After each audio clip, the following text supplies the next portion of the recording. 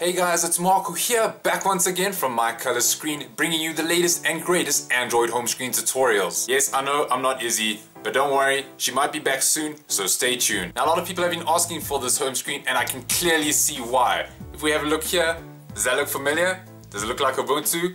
Well, LensView, featured on MyColorScreen, is the pure Ubuntu experience for your Android. So would you like this home screen on your phone? Well, here's the video tutorial, and as always, let us begin. As you can see, starting from our lock screen, we have the classic Ubuntu lock screen. Let's just see if we unlock that quick. Once unlocked, you can clearly see we have our home screen with our frequent apps that have got our calendar as well as our notifications. And scrolling to the side here, we've got our little icons that can open up whatever you want, as well as the Minimal Reader Pro right here. And if you're looking for something to search, we've got our search bar at the top that brings up anything you'd want to look for. You guys are excited, aren't you? Well, let us begin. So as always, I'll be using a stock launcher from here. I'll be using Apex. Sorry Nova fans, I just got caught up with Apex. So if we go into options, Apex settings, we're going to go into our home screen settings, portrait grid 10x10. I wasn't too sure about this, but 10x10 works pretty well. If it doesn't work, you can always change it. Manage screens, you want 2 screens. Wallpaper mode, you want multiple screen scrolling, just because you'll be using MultiPicture live wallpaper for this screen. Finally, you want to hide the notification bar. If we go back, we go into our dock settings. We want to disable the dock, just say hide. Behavior settings, I recommend saying home key action, show app drawer. Just so if you push the button, it'll open up your app drawer. You can even use gestures here, like say for swipe up to show the app drawer, just because there'll be no physical app drawer icon. Finally, we're going to advanced settings. I'd recommend overlapping widgets. You might get away with it, but have it just in case. Cool, that is our Apex launcher complete. Now we're going to move on to the most important part, the wallpaper. Now as you can see, this wallpaper wasn't really designed for my screen. If we go see these that have been provided, I think they've been provided for the HTC One X, so there is a way around that, and that is a quick 1-minute Photoshop tutorial.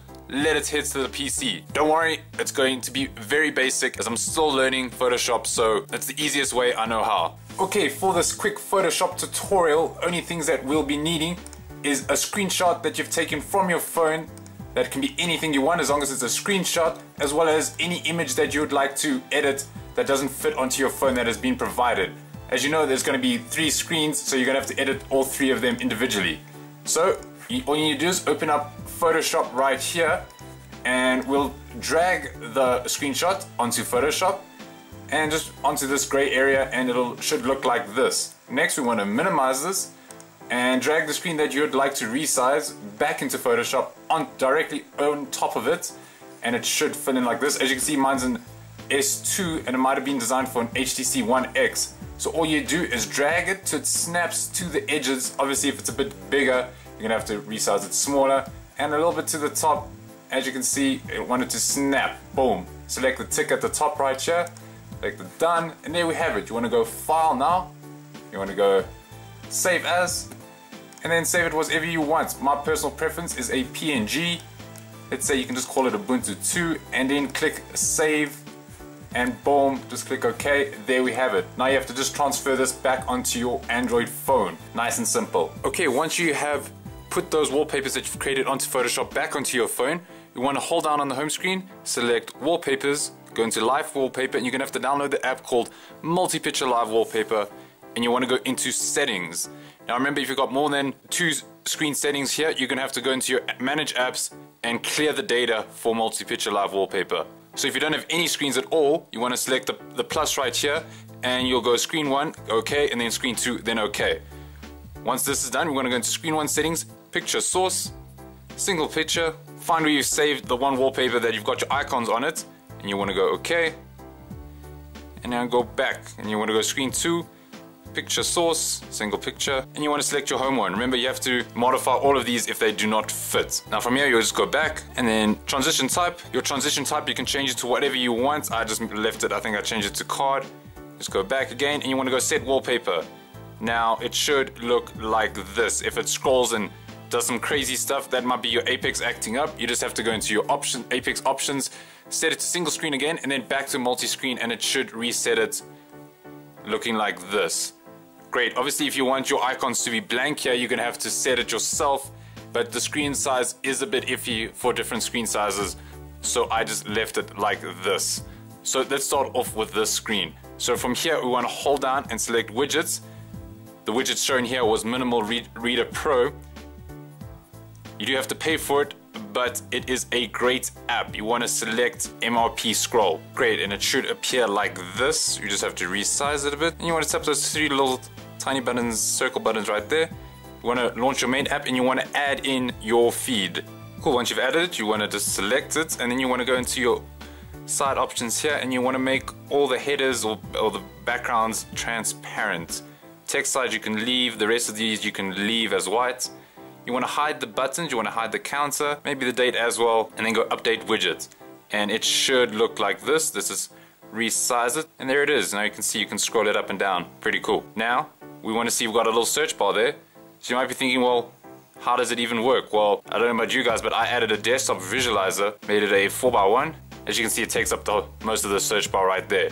Now you just select the icon, you will make it a blank PNG, and for your launch, you want to launch Google search or whatever search you would like to search for. Cool. Clear the label. You can take off the effect if you want and go OK, and it'll disappear. But don't worry, if you want to search, just tap search and it brings up our search. Pretty cool. Now for these icons here, I'm just going to show you quickly. We're just going to say options and you hold down the home screen, widgets, desktop visualizer, and you want a 2x1. As you can see, it fits quite well on some, like there and there, but not the others. But don't worry, it's still pretty close. If you still tap Skype and you change this to Skype, it'll still open it up. Cool, let's move on to our home screen. Alright, for our home screen, we have our frequent apps here, and it's quite easy to set these up. You just hold down home screen, select widgets, and we're gonna choose DVR or desktop visualizer. We want a 2x1 as always for these, and as you can see, it fits pretty well. And let's just start adding a few. I always like to edit them after I've placed them. Boom, and as you can see, I've added 6 right here. So now just to edit them, you're just gonna tap on one of them and go select icon image file. You want to go into your Ubuntu phone folder. Let's select the camera one just for now. You want to go launch, select action. You want to say launch application, and we'll select the camera. Cool, clear label, take off that touch effect and go OK. Boom. So once you tap that, it'll open up the camera. Awesome, now you just have to do it for the rest of these. I'm just going to fast forward it a bit. And there is our icon set up. Next we're going to move on to our calendar, which you'll be using. Hold on, if you select widgets, you want to use simple calendar widgets. Doesn't really matter what you want to use, so I always just go for medium, and you just resize it so it takes up most of the screen. I drag it to the edges here, just so if you tap the side here, it brings up the editor. You'll go into a skin, and you want to go options, alternative layouts, you can leave it line color, you want it to be transparent, date text width 0. Go back again, appearance, background color, want it transparent as well, sliding it over there. Now we just go back again and select the tick. Sorry that was a bit quick, but it's quite easy to set this up. There we have it. Finally, our notifications at the bottom, we're going to hold down, select widgets again, and you want to use the ultimate UCCW. You will just UCCW. Go for 5x1, doesn't really matter. You want to go into open uzip, because now you need to find where you've copied this folder to. I downloaded it straight onto my phone, so I'll find it in the download folder, and you want to select the one called Ubuntu Notif. So once that's selected, you just have to tap the hand again, and you can just resize it now.